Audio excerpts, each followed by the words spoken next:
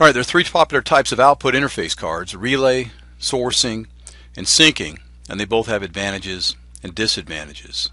The relay card is very easy to interface to, but because it's a mechanical device, it suffers from low speed operation and limited lifespan. Contacts eventually wear out.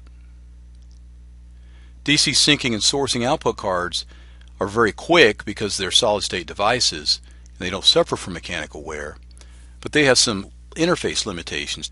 Sourcing output cards are called PNP cards because the switching element was traditionally a PNP transistor.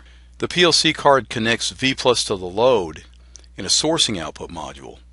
So during a switch closure at the top, V+ is connected to the load and current flows as shown. Notice the load's connected to ground and the switches are hooked to V+. Advantages of these cards are easier interfacing since only one power supply is needed. However, the voltage to the load is limited to the card supply voltage and can't be any more. Sinking output cards are known as NPN cards because the switching element was traditionally an NPN transistor. These PLC cards connect ground to the load during a switch closure. So when the switch closes, the load is connected to ground through the switch. Notice the switch is hooked to ground and the load is hooked to V+.